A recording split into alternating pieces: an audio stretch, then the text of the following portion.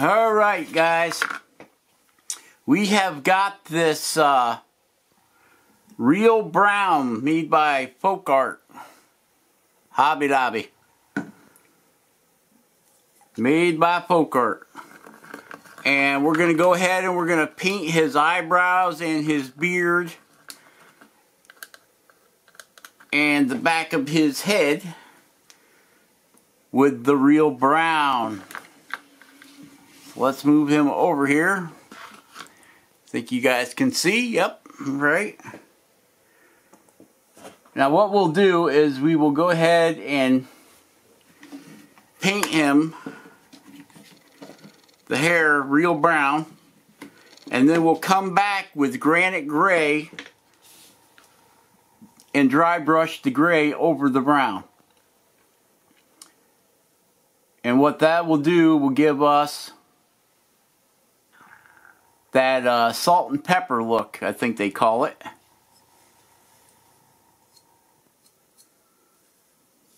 What do I got on my thumb? Brown paint. Okay.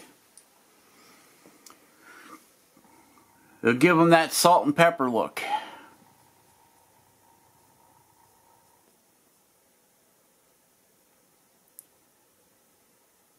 And it'll also give them a layer, another layer to his look. Because some of the black is from the burning is still on there.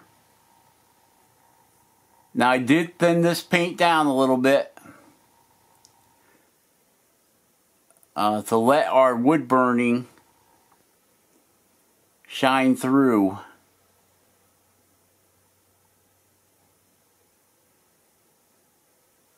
Right?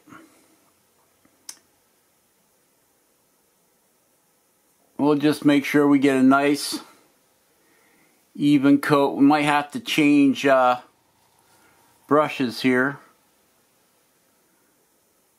to get into some of the tight spots.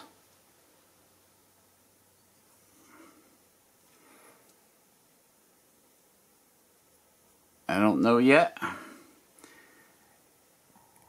And you don't have to be perfect with this, you know, because you're going to be putting another layer or two of different colors over it. The dark brown is like our base color, I guess. That will be the one that dictates what all the other colors are going to look like. I do like trying to push it down into the beard, just for the fact is when we come back over it with the dry brush, we're only going to be hitting the tops of the hairs, hopefully. So we're going to be going this way, not this way. If we go this way, we'll be pushing it down into the beard, and I'm thinking I don't want that. I think I want it to just brush the top of the beard hairs with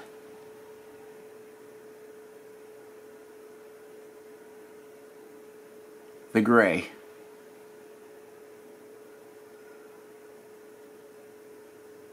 So that it just gives it a little accent. So it's not all one color. And it'll make the hairs, all them beard hairs, stand out a little bit. Try getting up underneath his chin there. Like that.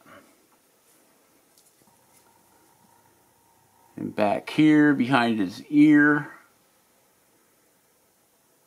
Around his ear there. A little bit. Like that. Then we can let that dry. And then come back with our granite gray.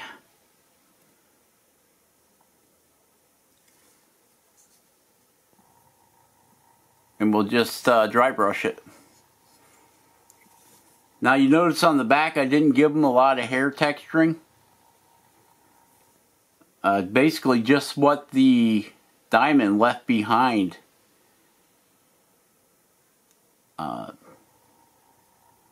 is what the texture of his hair is going to be.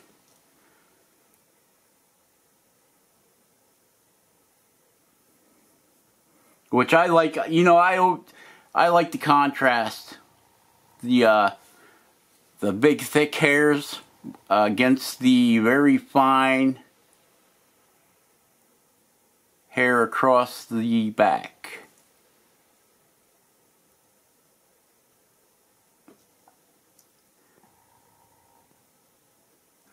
And if I don't like it, I can always go back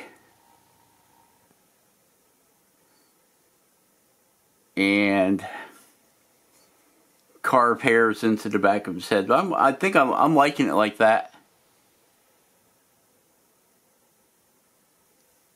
I like the contrast in textures between the beard and the hair on the head. Just gotta make sure we get up underneath there, behind the ear. Make sure we get behind this ear. There we go.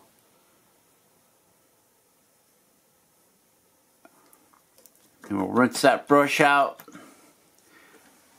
Once the brush is rinsed out, we're just going to go back over it, pull some of that paint off to let the wood show through a little bit. I like that. Okay.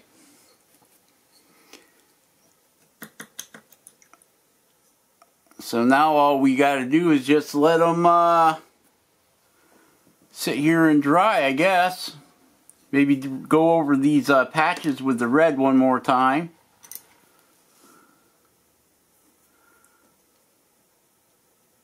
That dark blue or purple or whatever color it is really sucking the paint in. It's hard to cover.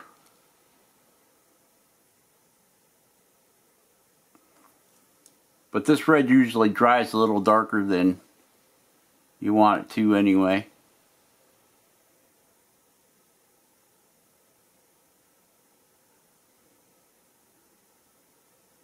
Alright, I think that'll do her. Now we just gotta let them dry and put the pupils in his eyeballs. When they dry, don't rush that step, guys. You try putting them pupils in there with that ivory paint being wet, and you'll end up with runny eyeballs. Runny balls, runny balls. Oh, we got the brown right here. Let's go ahead and do his eyebrows, since we're right here in the neighborhood.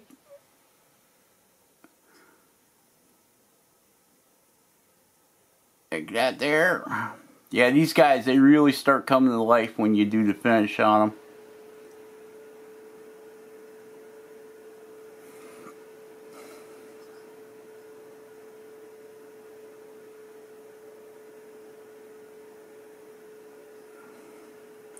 So for the most part, he's done.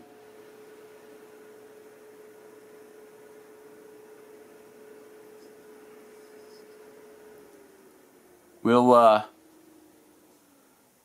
let him dry, and then we'll put we'll put the pupils in his eyeballs. We'll go dry brush him with the granite gray.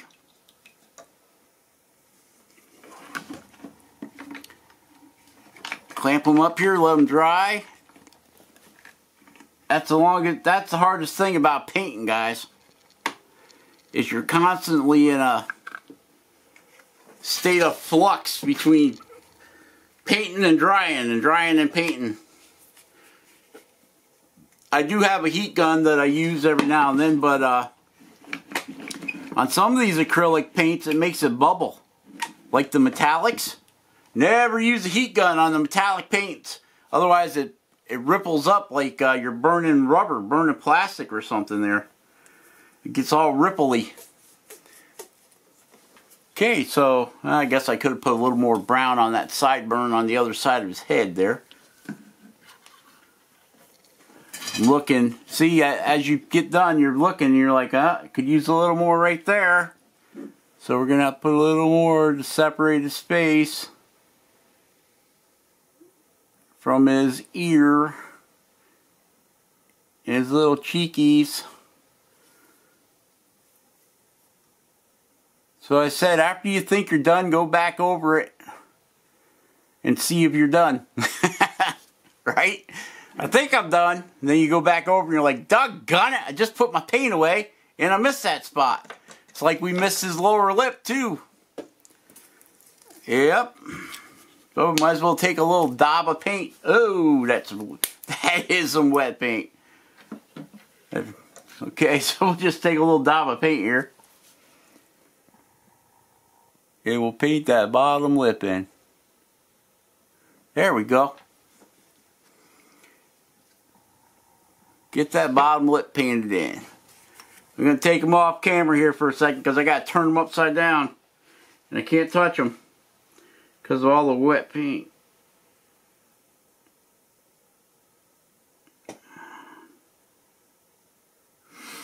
Alright, I think that looks pretty good. I think that looks pretty good. I don't got no light.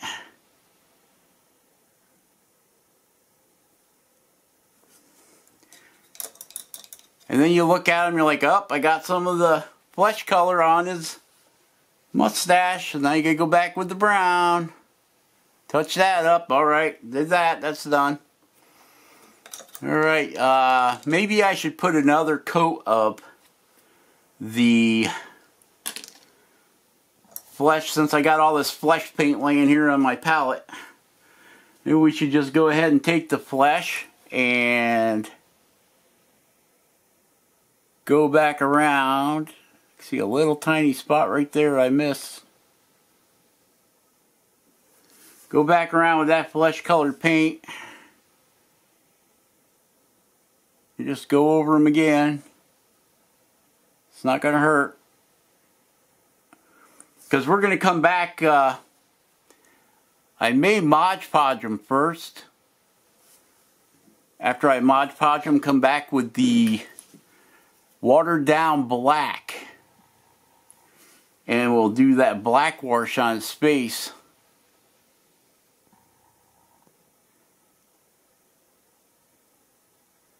And what that's going to do for us is it should make all of the little lines that are carved in his face stand out better. Looks like we got a little hack green on his ear. So we'll go back and get that flesh color. Go back over his ear. Yep, okay. Looks good. Looks good, looks good. I'm actually impressed with the way this little bugger turned out. Because I'll tell you, I had my doubts when I first started carving them. I really did.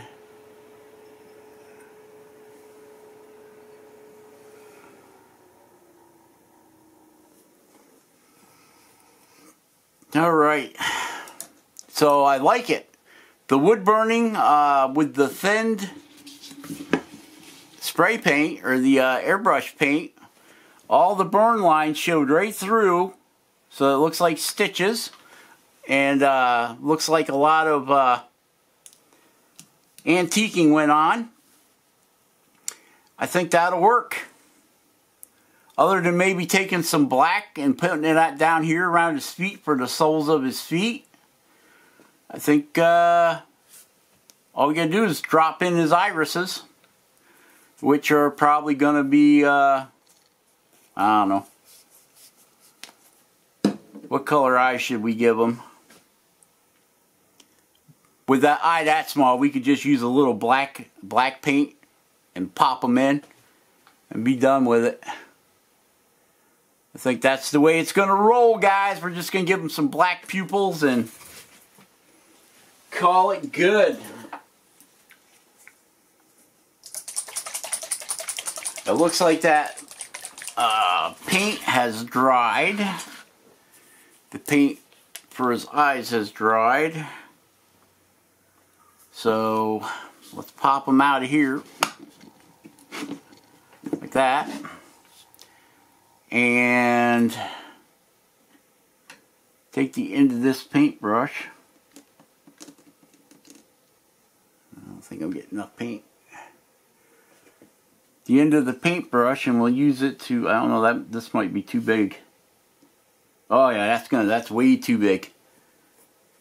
We need a smaller end of a paintbrush.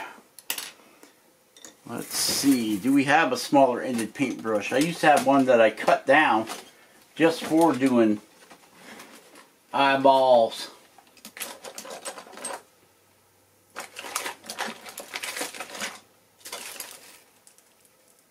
I don't see it. Let's see. We have a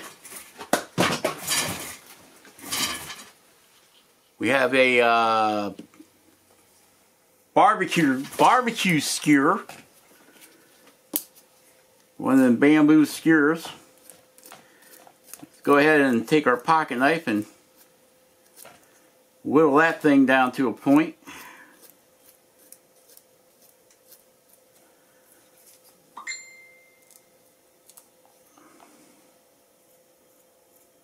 Like so.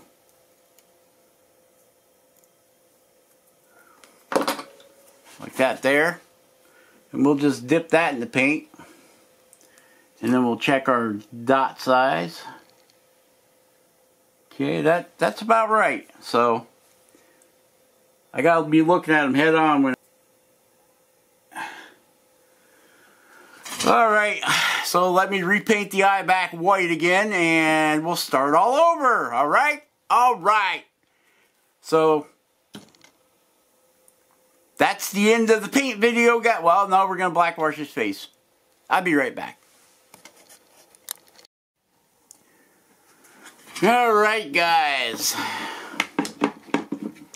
gonna do that dry brushing thing.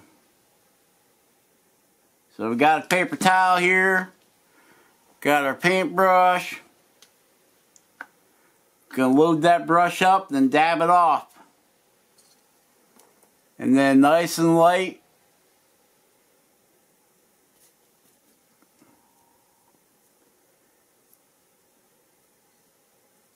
we're just going to go through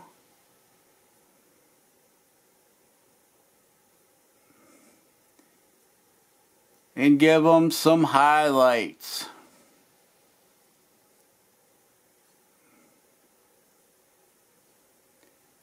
Of gray.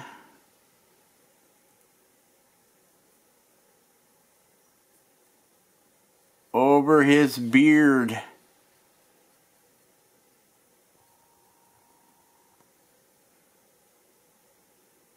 And then we'll just do a little back and forth on the eyebrows. Push some of that gray onto the eyebrows.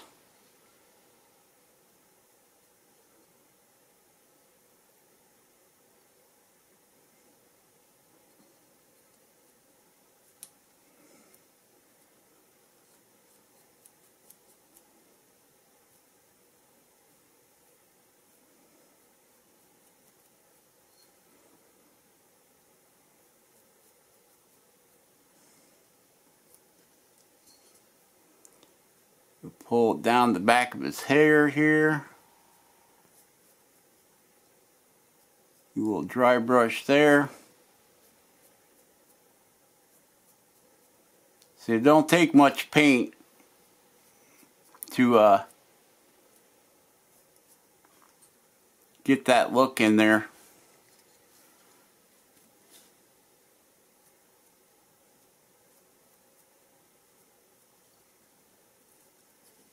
Get up underneath that beard.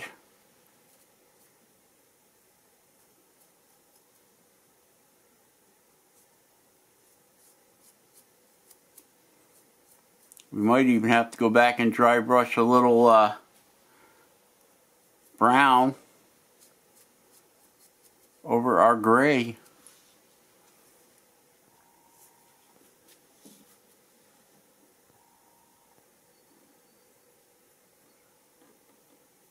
Looks about right. Think he's looking good.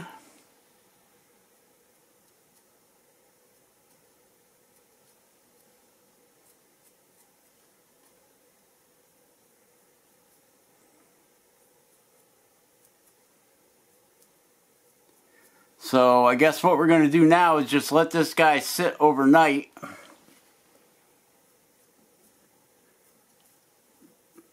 Give him some time for this paint to totally dry before we do the black wash. I think that's the way to go. Alright, so we can say goodnight. Good night, Mr.